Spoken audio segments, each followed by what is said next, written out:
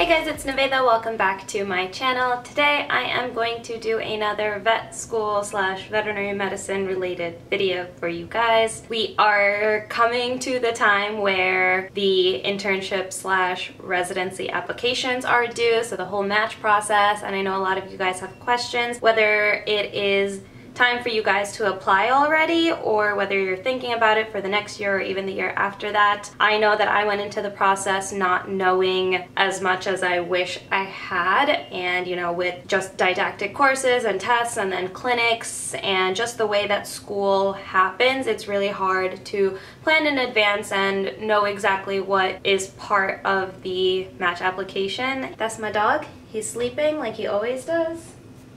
Hello. Okay, he's gonna stay there.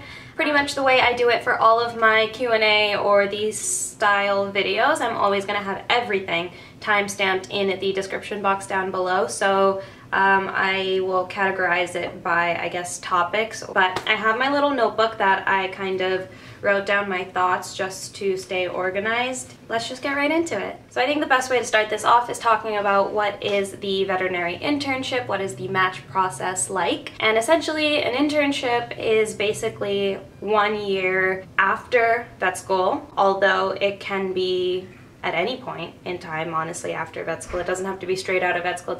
It can be later on in life, and there are people who definitely do that. But what you do is you do a 1 year internship for kind of a few different reasons, but the main reason being it is required in order to then do a residency in the future. So if you ever want to specialize or become board certified in any of the many fields of veterinary medicine, you have to do a 1 year internship before applying for residency. But it doesn't have to be that you do an internship and then you have to do residency. So an internship is also a great opportunity for you coming out of school after 4 years. You're a new doctor and you spent most of your veterinary career just reading out of books and taking tests. It's a good way to get some more hands-on experience with more mentorship than if you were to maybe get a job straight out of vet school. So it's not only mentorship, but it's also improving your candidacy for a job later in the future, for a better salary probably. There's a lot of veterinary practices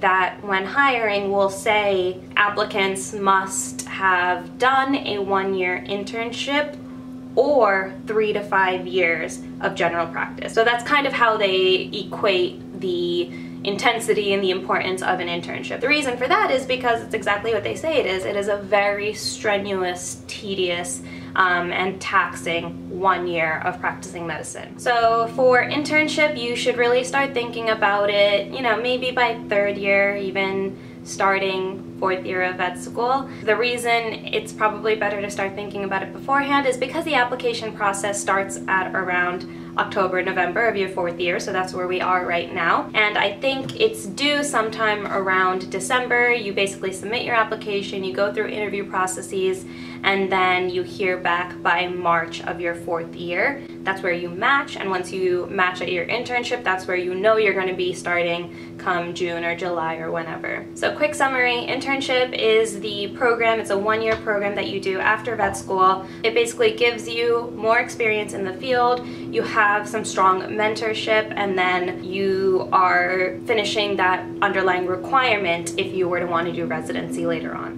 The next thing I wanted to talk about was the application process. So this is coming up for you 4th years out there who are planning on applying. Hopefully you've already gotten started on it, and maybe if you have any questions that haven't been answered, this video will help, but I think it might be more helpful to 3rd years or people even younger who are thinking about applying. So if you wanted to get a head start and just get a feel for what's coming, you can go to the website, and I will link it in the description box down below, virmp.org. The application process itself is pretty straightforward. Although definitely not easy by any means, no application ever is, but you fill out your basic information, you answer some questions that are about you, like your strengths and your goals, things like that. They have small boxes for that, and I think there is a character limit, so it's nothing extensive, not even a paragraph, just a few sentences. And then you have different sections of the application where you're going to upload your transcript and get a personal statement in. That's kind of the most important part of this application process. And then the second important part being your letter of recommendations. Get started on your personal statement now for the December deadline if you haven't already. You know, at least give yourself enough time to make a few drafts. What no one ever told me about my personal statement was that it's really not supposed to be like your statement for vet school or for college or maybe any of your past vet school applications. Your personal statement for your internship/residency application should be more of a cover letter. So you are not really trying to tell stories and anecdotes and throw in like poetry into there. It's really not about the stylism as much as it is who are you, what are you bringing to the table, how are you equipped to do this, and you know, kind of how this is going to help you in your future. I read through a handful of personal statements from peers and people who are going through their current internship or who had finished and were now doing a residency, and it all seemed to follow that same format where it was very direct, blunt, and you're basically bragging about yourself and boasting about everything you're able to do and what you know already, also how it's going to help you in your future.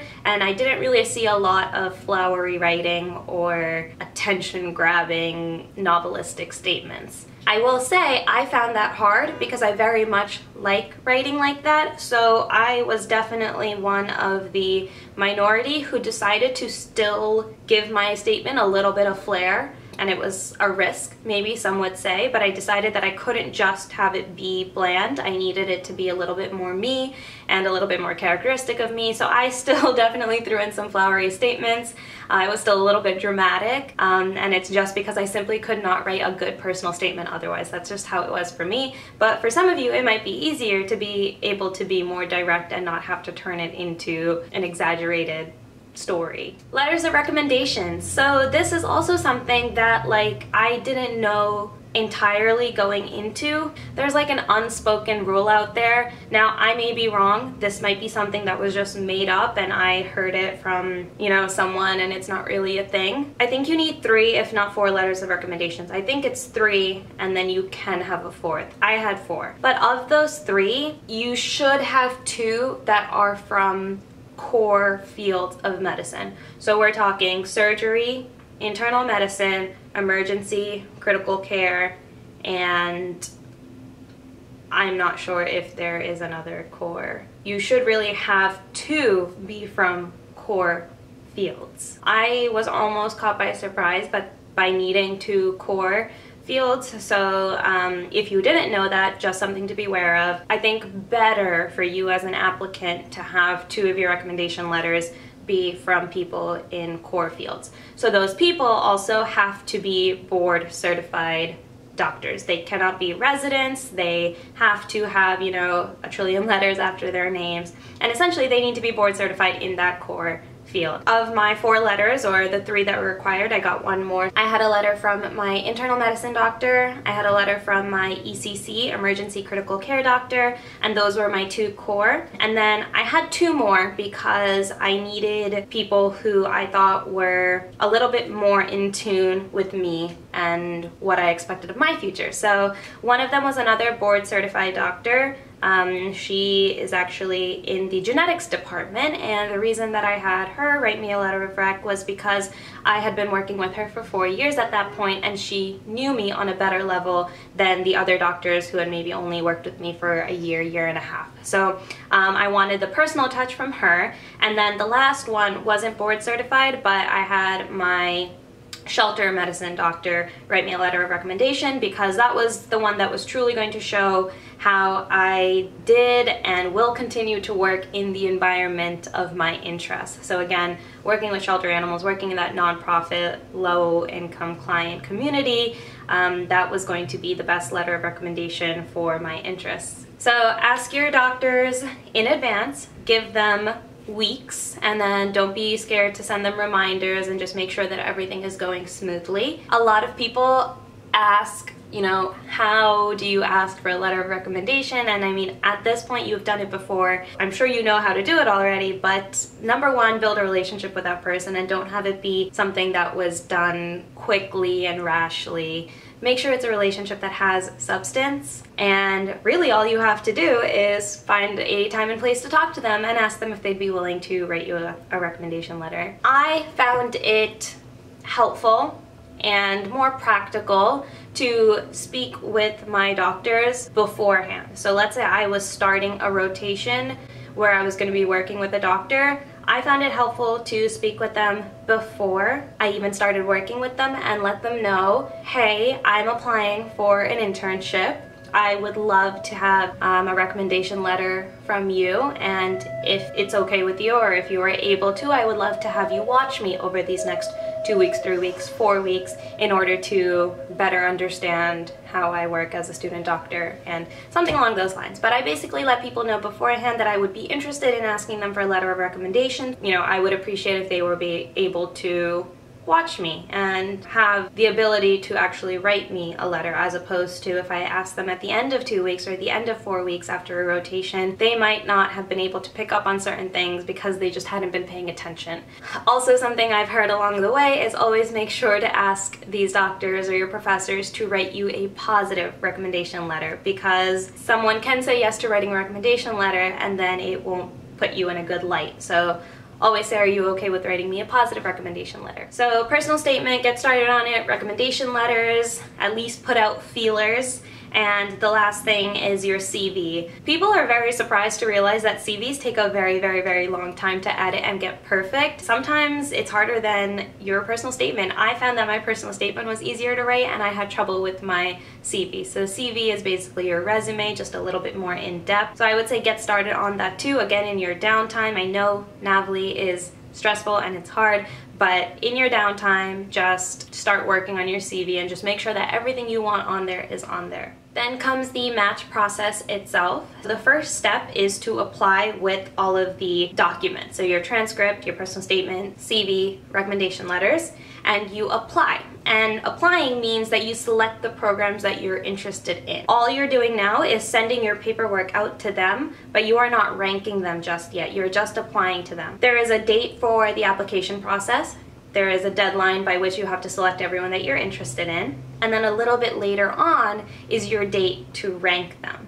So you rank them first, and then later on, I think it's at least 2 or 3 weeks after that, they rank you, and then give it another week or two, and then you match. You may have applied to 20 different hospitals or programs, and then when it comes to ranking, you may decide, okay, you know what, I only really want to rank 8 of them. There is a date that comes up between you ranking and them ranking you that is called a withdrawal date. This is the time that you can withdraw your application from the internship program and not be penalized for it.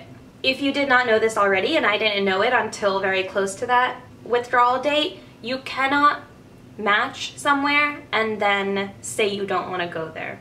So this is going to turn into a whole different conversation, but I say you cannot loosely, but it's not really that loosely because it's kind of a bad streak in your record. You're kind of blacklisted, and it's really bad because you're taking away someone else's potential spot. And so bottom line is, if you match, you have to go there. I mean, I'm sure there are dire circumstances where it's understandable if you can't, but for the most part, the rule is you match, you go there. So now we go back to talking about where you rank, and it is so important to only rank the places that you truly see yourself at. Don't for a second think, hey, I ranked this as my 12th program and I'm not gonna get that, so like it's fine being 12th, because I can't tell you how many people I know on a personal level that matched at their 5th program, their 8th, their 11th. So there really isn't the assurance that you're gonna match within your top 3 or your top 5 or even your top 10. So if there is a place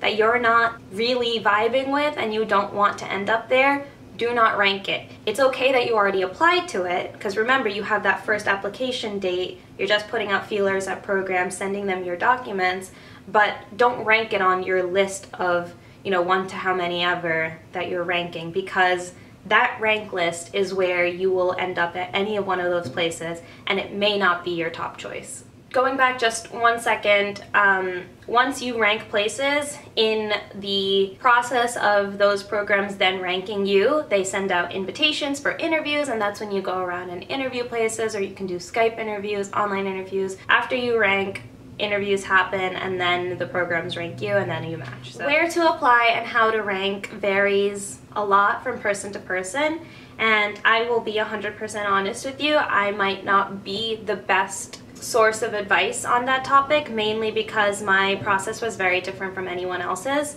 I still did my research going into this application process, I still looked at various different programs, it just ended up that I only ranked and applied to one, and so we'll get into that later. But for the most part, many people apply to dozens of programs, and for the most part rank that many as well. So I think where you apply has to do a lot with what your goal is. There are many reasons for applying for internship. They include wanting to be a better candidate, wanting to be a better doctor, wanting to have a better salary as a GP. There is the option of going to do a residency and specializing in something. There's the option of wanting to do a residency but not knowing what that residency is yet, just knowing that you want to do, further education.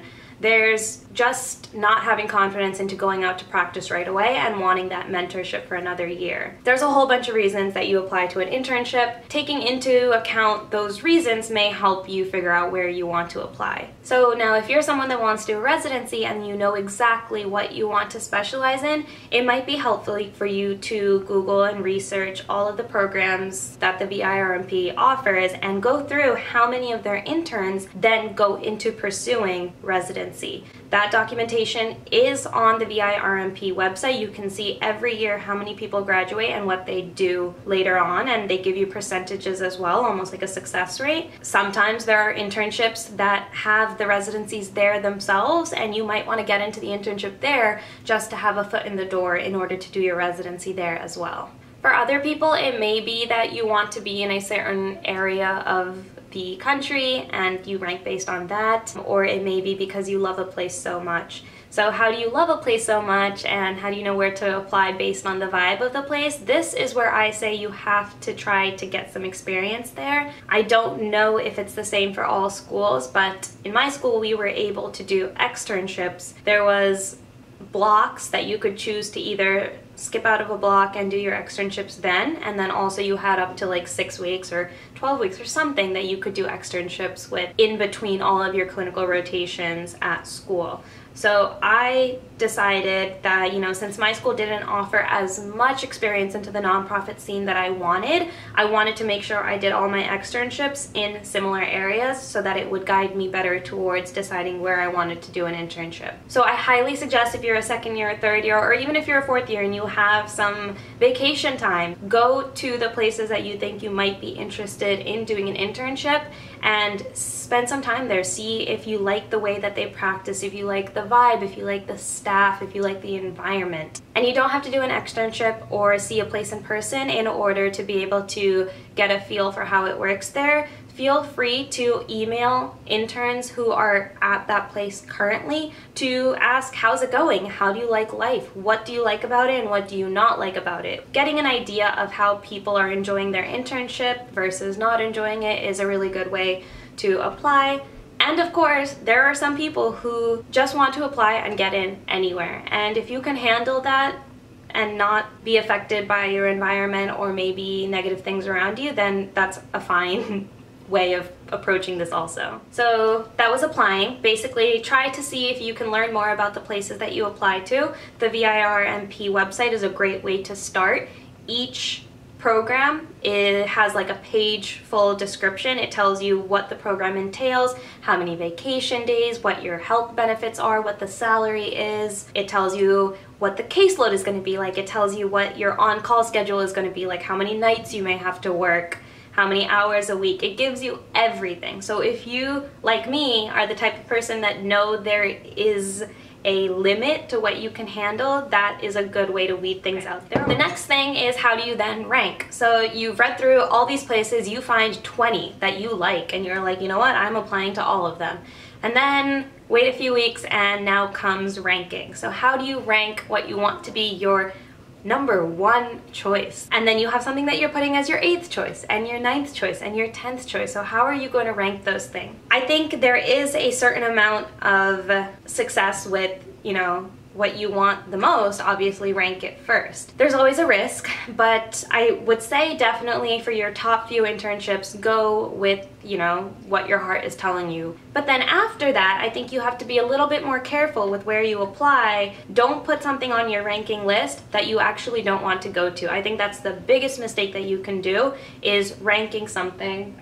Excuse me, sorry, that's inappropriate. Dingo, what are you doing? Where was I? Do not rank something if you really don't want to go there. It will come back to bite you if you don't match in any of your top 3, 4, 5 and you end up getting somewhere that you just put on your list because you really didn't think it was going to happen, and then you end up there. That sucks. Once you match there, you have to go, and that's a year that you could have maybe done something different, or, you know, even just waited another year to apply. I think it's prudent to think about it that way. Again, it depends on what your goals are, and if you're just thinking, hey, this year is gonna get me into a residency no matter what, I'll spend it anywhere, then that's fine too. I had a very different experience with it because, as many of you know, my goals are so focused, and the type of medicine I want to practice is so focused. It really meant a lot to me to not just spend the year anywhere that wasn't going to make me happy, and I really knew where I wanted to go from the beginning, and I ended up deciding, and I looked at other programs. I think at the end of applying had 3 or 4 total programs that I thought I had interest in, and as the date got closer and closer to ranking, I really started to think, okay, well, what if I don't get into my first choice? If I don't get into my first choice and I actually do get my second choice or my third choice, I thought about it and I was like, I don't want to go there. No offense, but it was just that there was so much I knew already about the program that I was interested in, and that was really all I wanted to do. And I decided to take the risk and say, you know what, I'm only gonna rank 1. So that's a huge risk, right? Because a lot of people don't match at their first or their top choice. I had to go in knowing I'm ranking only 1, I may not get it, and what that means is that I'm not doing an internship. And to me, I thought, okay, you know what, well, I can then, if I don't get into my internship of choice, I will then just work, probably at a shelter for a few years, and at least have an actual salary. And in my head, it was a win-win situation for me. I obviously wanted nothing more than to get my top choice. Okay, where was I? Basically, yeah, rank the places that you really truly think you will be happy at and that you end up seeing yourself. Don't rank places that you don't actually want to go to, and do your research into the programs. I think this is a really important decision that you're making in your life and in your career, so try to gather all of the information that you can before applying and before ranking. I want to talk about the withdrawal process really quickly. If you go into your internship application, you apply, you rank, and then you realize that, you know what, I actually don't want to do an internship anymore, I want to get a job, I want to have a salary,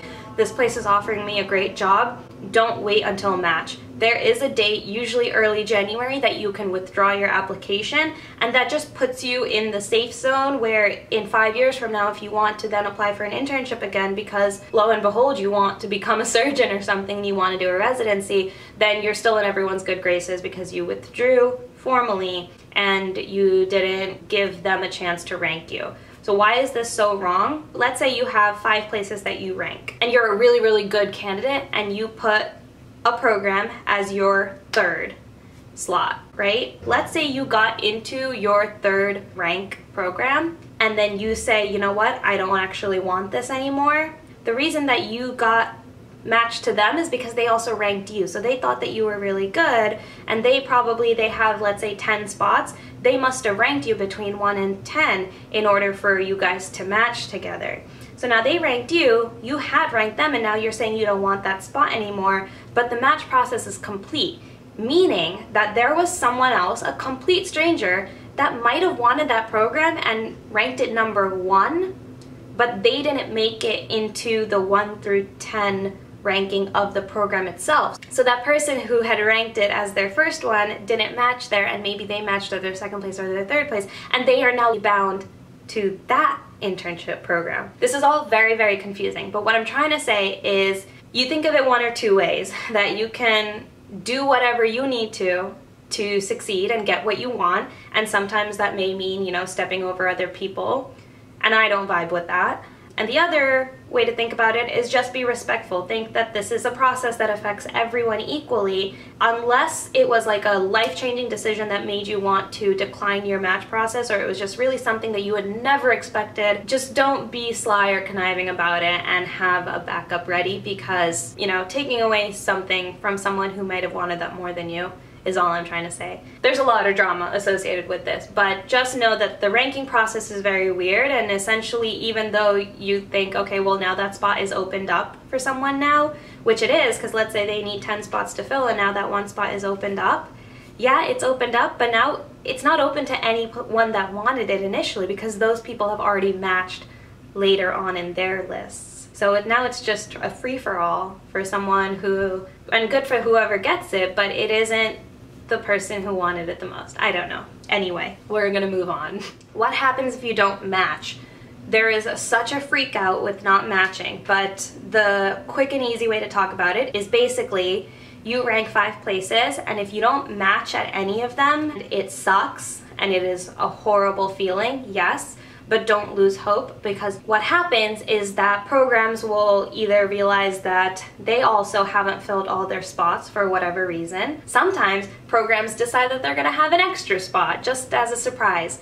So within the first few hours of matching or not matching, basically then this email and phone kind of avalanche start, where programs will start to contact people who haven't matched and say, we have a spot open, we see that you have not matched anywhere, do you want to take the spot, yes or no? It's very, very stressful and honestly kind of traumatic, but for the people who need to end up somewhere and do an internship, there is still a chance sometimes after not matching, you may get a phone call from a place you hadn't even thought about across the country, and they may say, do you want to match? And you might say yes and do a year there. So just keep that in mind also. Let's go back to why I only ranked 1. So I did a very long externship. I did 8 weeks at the program that I was interested in, and I loved it so very much. I was a 3rd year, and I did my externship January and February, so it was way in advance, but like I saw the interns doing their thing while I was an extern, and it just blew my mind. In basically that moment, I realized this is what I want to do. And I'll be honest with you, before I did that externship, I didn't even think I was going to do an internship. In my head, I thought I would just start working, because I don't have this overwhelming desire to specialize in anything. I love emergency, I kind of want to do that. I love nonprofit, I love shelter, and those are all things that you can do without being board certified in anything specifically. So in my head, I didn't even want to do an internship until I did my externship at this place, and I just fell in love. I fell in love with the medicine that they were practicing. I fell in love with the patients and the clients that they were helping.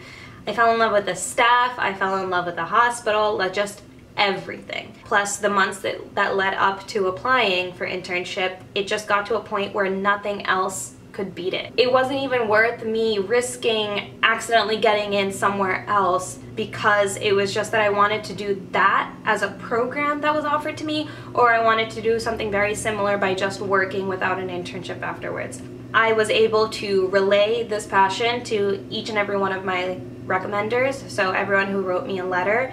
I was able to talk about it in my interview. I was able to very confidently say, this is it, like this is what I want to do. And so all of my professors and my seniors were able to write their letters in a way that showed, you know, it's really hard to find a student that knows exactly what they want to do from day one. A lot of people are still figuring themselves out. So if you have, you know, that student who knows like this is it for me, then you'd be lucky to have her take her. Especially given that the nonprofit field is still such a tight-knit community, that kind of promotion was really, really helpful for me, because we do want more people who are interested in the things that we are. And I'm saying this to everyone who's interested in it, make it known because it is not that common in the veterinary field. So in contrast, if you didn't know exactly what you were doing, or you have a few different things that you're interested in, you're interested in internal medicine, you're interested in surgery, let that be known to your recommenders, because then they can write a more general statement as opposed to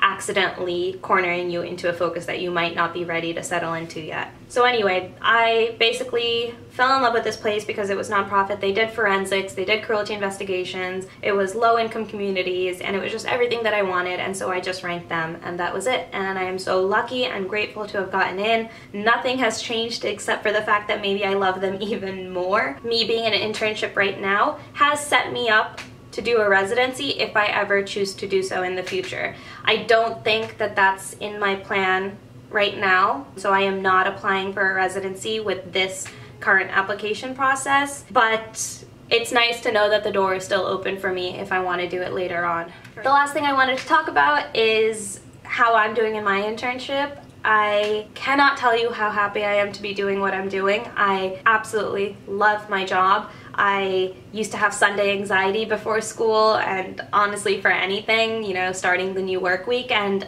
I don't have that anymore. It is like a miracle. I am literally very excited to wake up every single day and go to work. That might just be a new doctor thing, that might fade away, but I honestly don't think so. I think it is because the work that I'm doing is so fulfilling and honestly life-changing, and it is very, just like a lot of work over a lot of years has gone into this, and I'm just so grateful to finally be doing what I'm doing.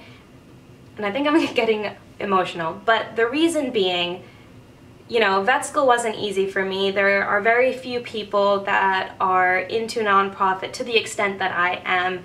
There was a long time that I thought, like, I'm not actually going to be able to find a job where I'm happy doing what I'm doing. So the fact that I feel that way this early into the game is, I mean, it's just astounding, and I am so grateful to be doing what I am, and I want to be able to share that with you guys and help you guys if you are anything like me. And honestly, even if you're not, veterinary medicine itself is tight-knit. Like anything to do with animals, I am here to help. I want you guys to reach out. I want you guys to ask questions. The one main thing is to not get distracted by, you know, me raving about my internship so much, because I don't know if everyone feels that way about their respective internships. Mine is definitely cushier than any of the other ones out there. So again, we're talking about a hospital that mainly practices nonprofit medicine, so it is not your, you know, it's not like Penn, the school I went to. It is not that high profile, gold standard type of medicine. So with that comes a lot of different changes that you're not going to have at other internships. So there's just so much to take into account when you make this type of a decision. So now that I'm not following my book anymore, I am no longer organized and I lost my train of thought. So I think I'm gonna end the video here. I really hope that it helps you guys or prepares you for the future maybe, and as always, the timestamps will be down below. Yeah. To those who are applying for this year, good luck, and you know, I hope everyone gets their first choice, obviously. I hope you end up where you want to be. Also, good luck for the NAVLE to everyone who is studying their butts off for that. It's gonna be fine, trust me, you're gonna pass and it's fine. Okay, so that's it from my end. Thank you guys so much for watching. Don't forget to like, comment, subscribe, and I will see you guys in my next video. Bye guys.